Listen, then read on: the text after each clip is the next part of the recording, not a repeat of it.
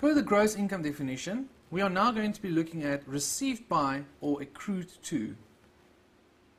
So received by or accrued to, what does it mean? What does it mean when they say in the gross income definition that an amount has been received by you? So, for example, let's say you are over here,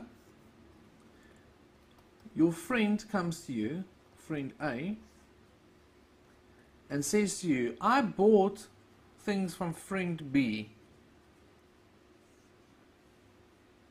Friend B, who lives in a different town. And now I want to pay him. You are planning to go and visit friend B in another town. So friend A says to you, can you please take this money, this 100 rands that I owe friend B, please take it to friend B and then go and pay it to friend B. Now, from a tax perspective, you have received money, right? If I quickly just take you to the gross income definition, during this year of assessment, you've received cash, you are a resident, and for now, just assume it's not capital nature. So that means, just by your friend giving you money to give to someone else, you should potentially include it in your gross income. And then when you pay to friend B, you have to then consider if it's a deduction or something like that. Now guys, that is obviously something, if you think about it, that hasn't happened. Why doesn't it happen? Let's see what received by means. So received by means, there was a court case that said, received by means that you've received it on his own behalf and for his own benefit. That's the Geldenhuys case. So it says, you, when you received that 100 rands, did you receive it for your own benefit? No, you didn't. You received it from friend A just to go and give to friend B. So whose benefit is it? Whose money is it? It's friend B's. You didn't get any benefit from it. So because of that, you have not received it in terms of the gross income definition. Now, friend A might say to you, listen, you need to pay this 100 rands to friend B, but because you're doing me a favor, I'm going to pay you 10 rands to do that. Now, you've received a total of 110 rands. The 100 rands, is it for your own benefit? No. The 10 rands, is it for your own benefit? Yes. So, gross income in this case will be the 10 rands that friend A paid you for your services rendered. Okay, so that's what it means if you've received it for your own benefit.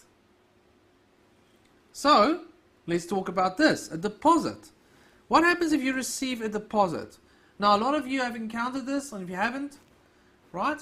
Let's say you go to a shop and you buy a bottle of Coke. This is the new design. When you see it in the stores, remember you saw it first here.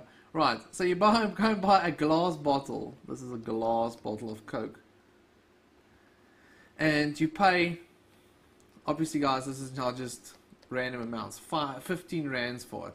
Now the shop says to you, listen, if you bring the bottle back, right,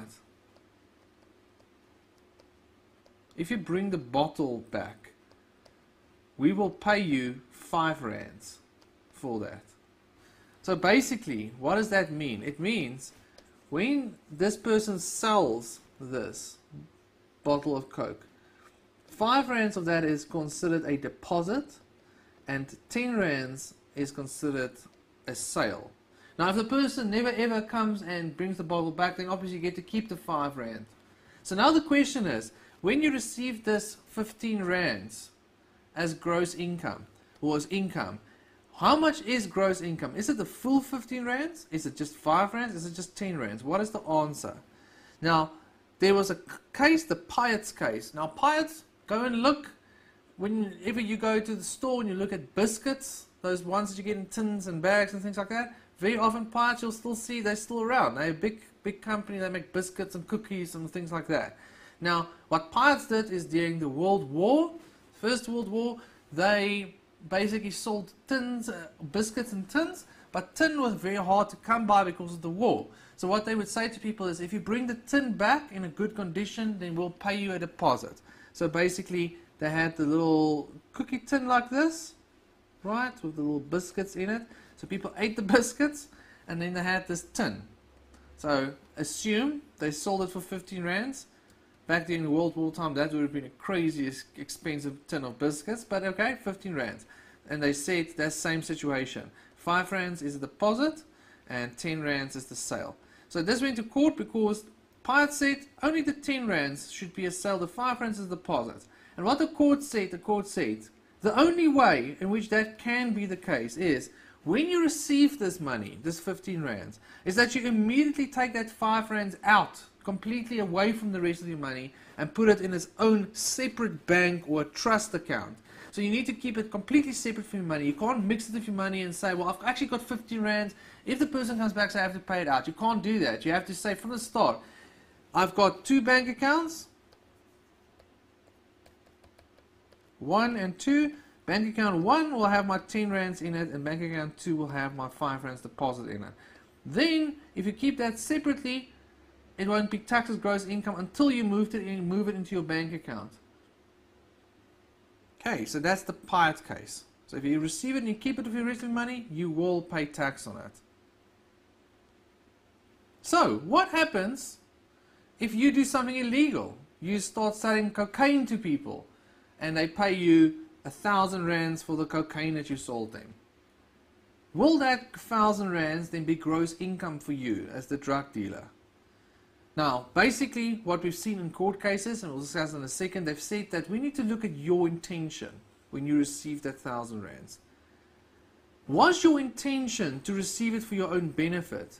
If the answer is yes, then the amount will be included in your gross income. If the answer is no, then the amount is not included in your gross income. Now, if you sell cocaine and you get 1,000 rands, you're selling cocaine to get 1,000 rands. So your intention is definitely to get the 1,000 rands for yourself. So you must be taxed on it. I'm pointing it out to you, I'm just mentioning it. Years ago, up until a couple of years ago, South Africa's view on it was different, and we followed a court case from Zimbabwe, which said no. Or let me explain like this: when there's a thief comes into your house. Let's use this as an example. It works better for this. A thief comes into your house and he steals 1,000 rands from you. That 1,000 rands that the thief stole, is it gross income for the thief? Now, I've said to you, we look at the intention. So the intention of the thief is, yes, he wants to receive the 1,000 rands from himself, so it is gross income. What I was saying is, up until a couple of years ago, we followed a court case from Zimbabwe. It said that thief cannot be taxed on 1,000 rands because the owner of the money, so me or you, the victim, did not intend to give it to the thief.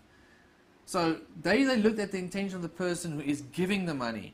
And we followed that same court case until a couple of years ago when the MP Finance Group court case took place.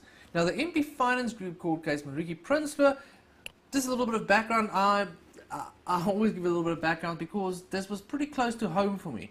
Because I grew up in a small town called Vereniging. The MP Finance Group was Mariki Prinsloo's finance group. She, in a neighboring town called Van der Bijl Park, she had started this pyramid scheme. And what she did, so obviously how a pyramid scheme works is there's one person that says to 2 people over here, listen,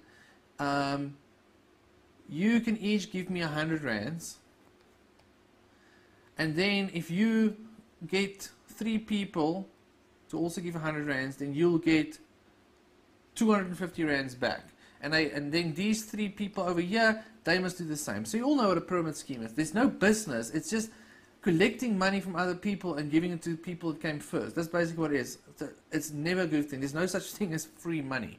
So the MP Finance Group case, this woman and her family went and they basically had this pyramid scheme in Van der Bijl Park and obviously in the whole of that area, so my city as well.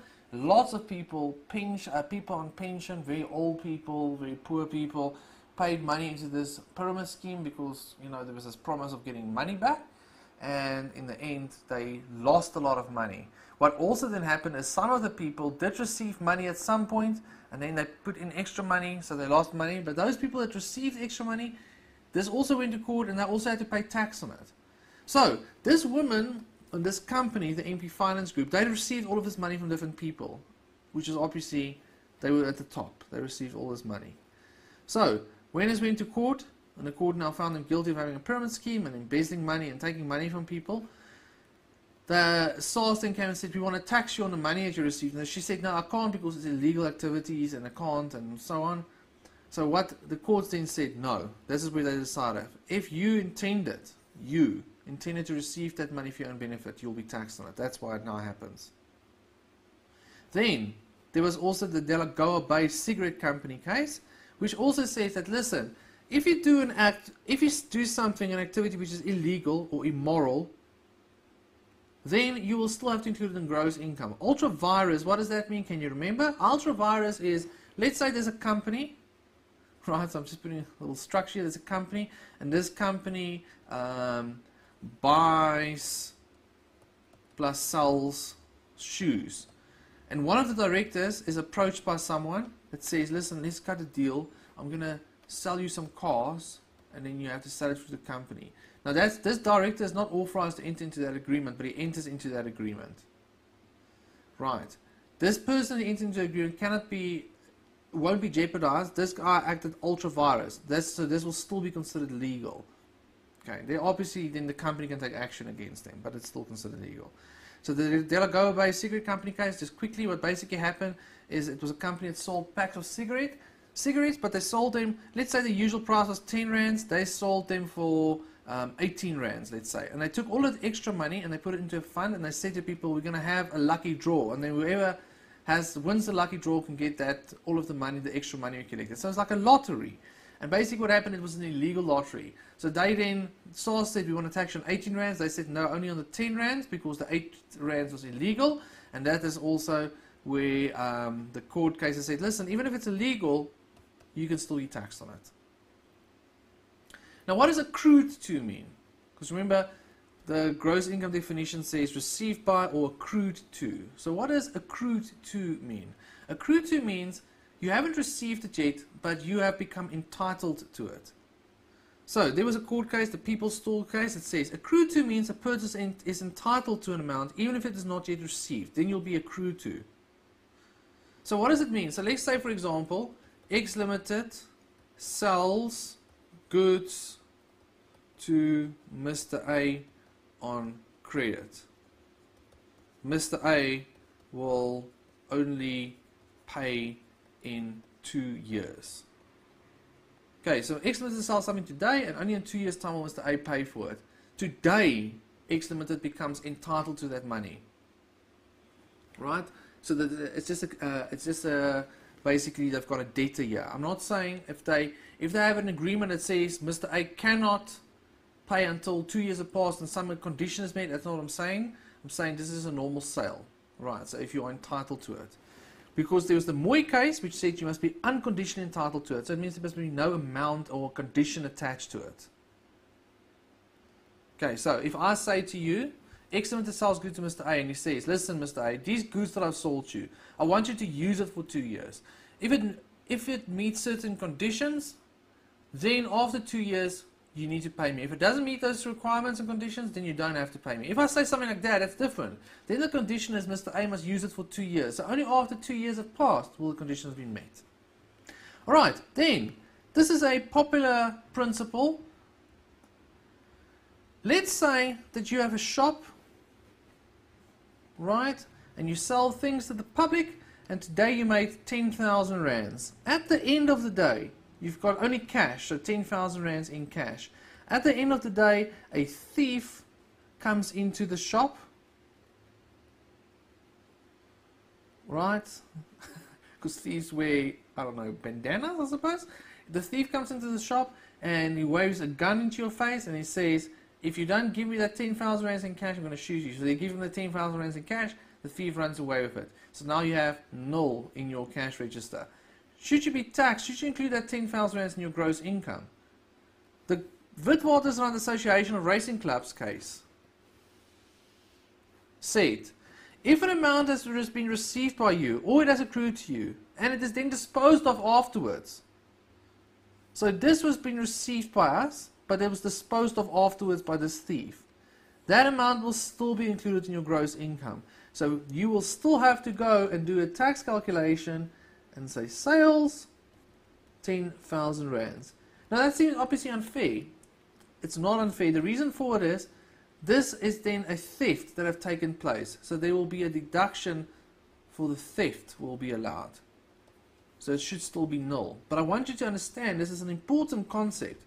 Although the answer is null, you can't just have said sales over there is null. You can't. You have to apply the different sections, because sales will be a section 1 definition that you're applying, and theft will be a section 11 deduction, general deduction formula. So why am I saying this to you? It's important for you to understand that yes, don't just look at the net effect. I know that's what we want to do quite often as accountants. We want to just look at the net effect, but you can't. You have to use it like a lawyer and say, yes, it is applicable in terms of section 1, but then in terms of section 11, this happens. So please remember, guys, don't just look at the net effect and discuss the net effect and just say there's no gross income, because that's wrong. There is gross income. Right, and then discounting of amounts. What happens if you should receive an amount in the future? So today, year 1, you make a sale, and in year 5, they will pay you 10,000 rands. Should you then discount it to year 1 because time value of money? The answer is no. You'll include the 10,000 rands. We don't really do discounting of amounts in tax.